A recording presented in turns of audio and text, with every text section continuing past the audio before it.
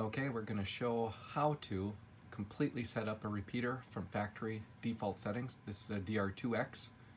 Repeater frequency output will be 444625. Input will be 449625. Standard offset for amateur UHF repeaters, at least in North America. This is a DR2X repeater. And again, complete right out of the box factory type of settings. So, starting off. Turn on the power, as you've seen on the left-hand side. Get it to focus where it needs to and see it doesn't get washed out. All right, first of all, let's go into the function. What we want to do first is go to ID set. Nothing is set. Important thing to do in the very, very beginning. So as you can see, nothing. Put in the call sign, N, 0, A and C, enter. That's all you have to do for the call sign. And again, this is a DR2X repeater, very similar to a DR1. All right, let's go back just to look here. From the very initial settings at this point, you've got an A and a B. You will only see A in the initial. If you back up one more time, now that you put in your call sign, or the repeater call sign in this case, you'll see how you can set up both VFO A and B.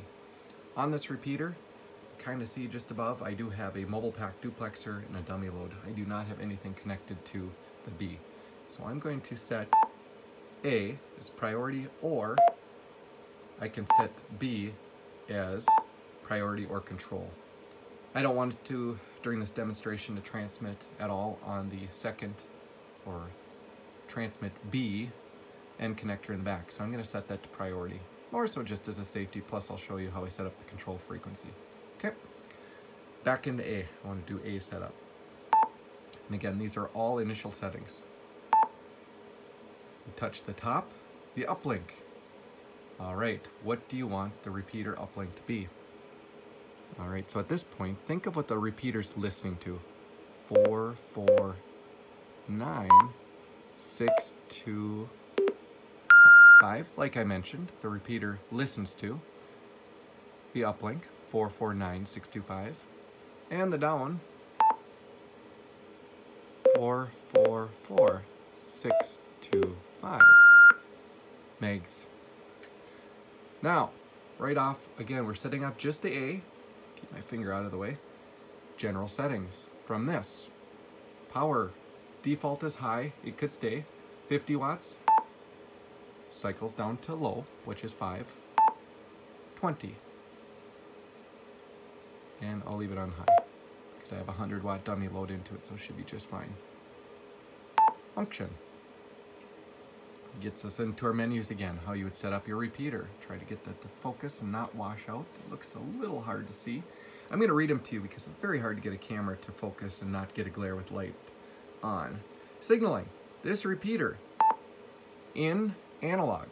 Let's just keep it stock. You can change either of these. Let's say it requires a tone 100 if you want to change that. See how you are somewhat highlighted in yellow versus green on the top bar. If you want to change your required tone input, you can go up or down there. If you want to go over to your other side, your transmit, so you get receive and transmit. That's all you do. Toggle between it, back and forth. Okay, so we're just going to keep a tone requirement to 100. If you do DCS, it was right below that, and that's what you would set. Now, to determine what your repeater is actually going to be looking for, you go into the Squelch menu here. Receive and transmit. Because I said I wanted to use a tone, transmit. I want to use tone. All right, the repeater in analog now requires a tone. Announcements. We've already set the ID, so let's go to the announcements. All right, announcements. And again, I apologize, this may be difficult to see. I'll do the best that I can here. Announcements. Interval, standard, every 10 minutes. You can go down. Oh, excuse me, it's not in there. I was going to say go down, but I actually mean to go in to menu. So there'll be some fumbles here. I have not set one of these up for a while, but CW, leave that as standard. You can go into other features at that point. Some repeaters do not want to send out the CW with the tone. So if you want to tone squelch, your end users want to not hear the CW with it, you just do CW without tone. That's what that stands for. There is an option for voice if you add the board, voice without tone. Out of the factory, it does not include the voice identifier, but it is an option if you put that board in. Back to CW. Announcement level, and that's how loud the CW will come across. I usually like to turn that down, not high, but low. Speed, standard requirement, I believe they recommend the 20 words per minute. I'm going to leave that, but that can toggle between 20, 24, 32, 16, and back to 20. There is a way that you can turn off the identifier if you're going to provide it off with a link radio or some other form. Okay, so let's get back. And I'm not going to touch on every menu, but general setup. So far, to recap where we're at here, we will go back to screen so you can see it. In the A, the main VFO, we've got a repeater frequency. We have set a tone. We've also set the power. Let's go back into the function menu where you can add more things if you want. A lot of these you would not have to do, okay? One thing that you might want to do, let's go into the mode remote. The unique feature about this repeater, the DR2X, it allows a secondary receiver to remote, either DTMF or digital. Under remote, as you see on top, it is off. On. Okay, so I'm going to leave that back and off. Command. This is the part I enjoy. Command. Right now it's set to digital. I am more familiar with analog, so it's going to be under when you touch it again. DTMF. Standard factory settings. You can change these. I am not going to change these. These are the features that you can do with the control. The secondary receiver, you can then set your activation DTMF, and you can change the digits between it to whatever you want to secure the system. I will get into how to secure the actual control frequency shortly. Here's again what we have. Standard settings. These can all be changed. For example, activate *1111. That could be changed to 2222. These could all be changed, or it could be 1234. Just for example, you change those by going into the menu, and then you can pick your selection there. Let's go back. All right, display timer. Another setting that you, again, I don't want to get into all of the details, but some of them that I'm just showing you since will be in those submenus already. Okay, so what have we done so far? Bear with me.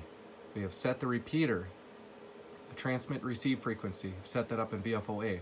We have set a required tone. We have verified that that we can have the control frequency, the secondary receiver listening for, as you've seen those DTMF tones. All right, how do we set up the control frequency? We have what we would want, at least now. You can set it more select or unique, but that is how you set up a repeater. So right now, if you put it into standard use, and I'm going to reach for my HT, bear with me, and I'm going to program in, I can do this in VFO, at least for digital, 449, excuse me, 444625. And of course, this knows the standard offset. So it's not in repeat mode. So now if I key it up, I'll try to keep this on the side. It's in digital, so you'll see. Okay, so it will, it's not in repeat mode, so it's not going to actually repeat yet until you back out of this menu. So see how you can get your signal strength in there. And as you see when you backed out of it, you can see your A and your B. B is set to control, and we still have to set that up, but just to see that we're working right now in digital, if I key it up, there you go. See how it receives and transmits. Digital doesn't require any tone or other settings. Receive, transmit. When I key it up again, there you go. So it is transmitting. All right, that is the first part. Now, we're going to go in to set up the control frequency. Under B, B setup. Before I go into this, let's go back and I want to show you why I say it's control. See right up here, CTRL or CNTL, excuse me, CNTL. Just by touching here, you toggle between a secondary receiver and transmitter, or priority, or back to control. When you go into control, it will not transmit. It takes, see, it's only the receiver, the transmit. So you can leave that end connector open as long as it's in the control, the secondary transmit side connector. Okay, be set up. It will only have one frequency that you have to enter here, and you touch at the same CNTL channel. Okay, on this one, again, generally in the United States, the control frequencies are 220 megahertz or greater. This is a 2 meter or 440 repeater. It does allow you, even though it's not recommended to my understanding, to use a 2 meter control frequency. However, let's just put in a control frequency of, let's do a standard 440. And this is only for demonstration, okay? It's easy to type in, it's only for demonstration. At this point, now if you think where we were before, we set it to DTMF. It was in digital, but I set it up for DTMF. So under this, okay, we've got there. Let's go back out of here once. Let's go back, well, no, excuse me, let's go forward. Not backwards, but forward. Now what do we want? Our unique security, we'll call it. Under this 440, well, we might want to put on some signaling. Under this, we can have it as a tone or a DCS. Let's put it on just for a tone of 1035, just to keep it simple. All right. Go back here. Now, under the squelch, you want to set it. This is like setting up the initial repeater, but this is just setting up the control frequency. So you don't have to set the transmit, because in the control it doesn't transmit on that. Just receive. Setting it to tone. And you can back out of this. You will see it's an auto. All right? It will hear when you do it in digital.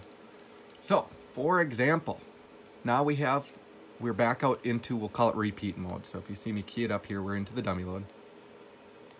You see how it receives and then transmits. Receive, transmit. And if I turn it up, you can hear it is passing audio. There you go. So just to prove that point of it. All right, so now you're curious to see if your control frequency is working and if this can listen.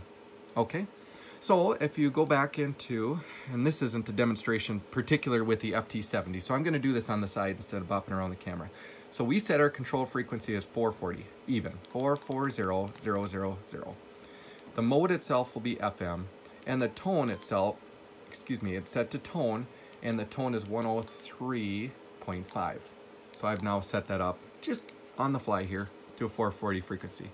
Now you're going to see if I key it up and talk on it by chance. See how it's receiving? All right, it is hearing and receiving it. You say, is that going to transmit? No, that's just local. The receiver on here is receiving it. So we do have a 440 repeater programmed in, and we also have a 440 control frequency. And again, this is just for demonstration, 440.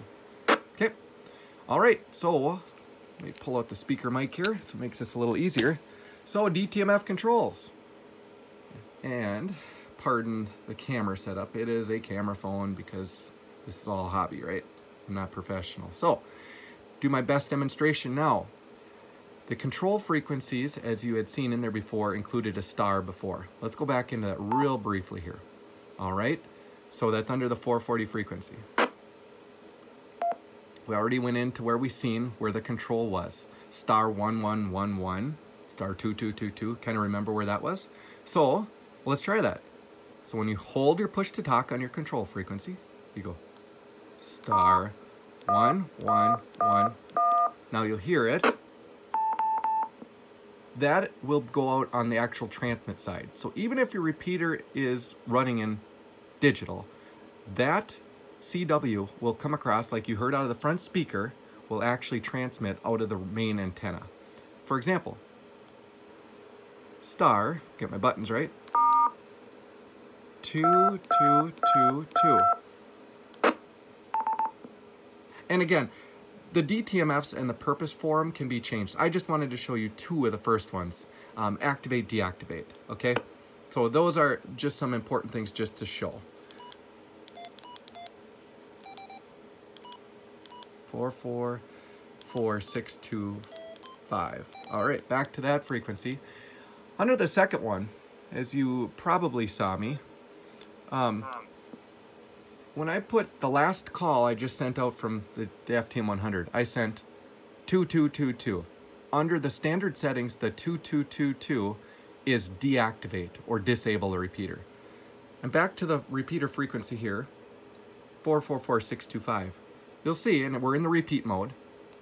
If I key it up, yeah, you hear the echo coming out of the front, but look, it deactivated the transmitter. Even in digital, you're hearing it come out locally, but it's not transmitting. That is just a demonstration of, for example, how the control frequency works. So back to the 440. All right, and back to make sure I'm back in analog the way I am FM, because that's how I set it up. I want to re-enable it. Star, 1. Wait for the CW. All right, that is the CW saying, I'm activated. 444625. Oops, excuse me. Back to the repeater frequency, back to digital, because the repeater's used in digital. See, now it's repeating. And that's just one demonstration of one of the features. So what have we done during this 16 minutes and 37 seconds so far, besides ramble a bunch? From complete scratch, we have set up a DR2X repeater to, in this case it's working in auto mode. If used in analog, the repeater itself would be a tone of 100.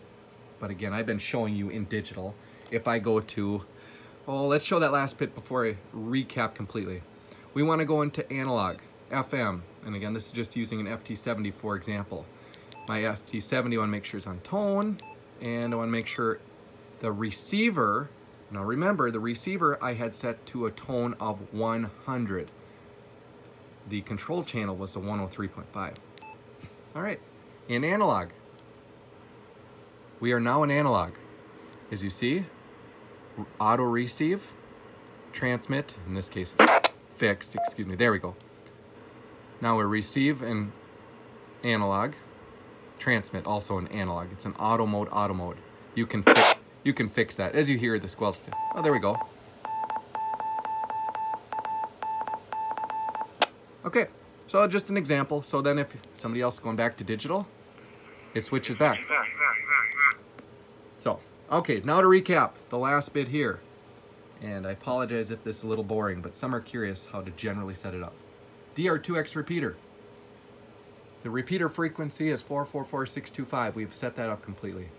In auto mode, we have it set up with the tone of 100 on the analog side. We have set up a control frequency. And we have set up a control frequency of 440.000 with a required tone of 103.5.